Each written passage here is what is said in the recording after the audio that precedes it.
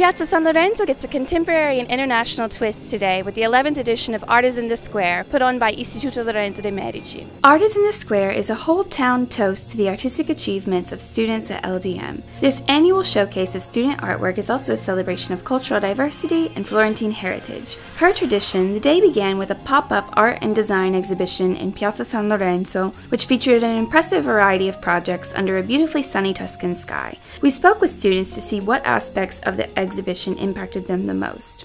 I think it's really exciting because, I've been in art shows before, but to be in this setting in an amazing place in Florence and also here in San Lorenzo where Lorenzo de Medici is. This is my project for Piazza del Carmine, which is a piazza in Florence that is kind of abandoned at this point. It's not really used, and so my project is to repurpose it and to have a more functional space. And so I think it's really cool to have this opportunity to have this type of public interaction with my work and also the people of Florence, so they can see how it could be as opposed to how it is now.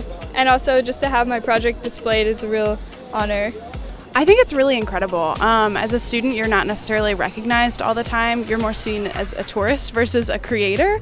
And so to be able to kind of be recognized for your individual work, but also as a whole, as a school, to represent it and represent it well is really an honor. I think it enriches me every single day. Just merely seeing everything that you see here, looking around, seeing the buildings, the people, everything is so new and so fresh every day that it just kind of gets your mindset and your perspective changing all the time. It made me feel a little nervous at first, but I love showing all my pieces to everyone because they critique them, and I love when people critique my photos, and because it only makes me a better photographer. These photos I took in the Bobley Gardens, and that's just something, you never have a location like that in anywhere else. It's really special. I'm a senior in college, so having the opportunity to showcase some of my work. These are portfolio pieces that hopefully will get me a job, so it's really cool that there's people walking around, and tourists and locals and all kinds of people are seeing my work, so it's special. Oh, it's awesome. It's like the first time ever in my life. Kind of my work got selected for exhibition like this, especially in Florence, which is my new favorite city ever. So I feel like I learned a lot, and of course see all the beautiful works. It's really inspiring.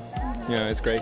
My project, we had to design dream homes for a partner in our class, and so my partner wanted a house that was mid-century modern, and it was a style that I had never worked with before, and it was definitely a learning experience, researching the style and finding furniture that matches and creating this floor plan that would fit for her needs. And so I really enjoyed this project, and I'm really excited to exhibit here. It's one of my first exhibitions, and it's my first interior design class, so I had a lot of fun. I'm studying architecture, and I really like Renaissance architecture, and I think now I have a greater understanding of Italian architecture and the Renaissance style, and I can look at a building and understand it and understand the history behind it. So I think that's what I'll take away from it. After the exhibition, a reading and dance performance took place in the hidden Church of San Jacopo in Campo Corbolini, one of LDM's coolest and most distinct assets, tucked just next door to campus.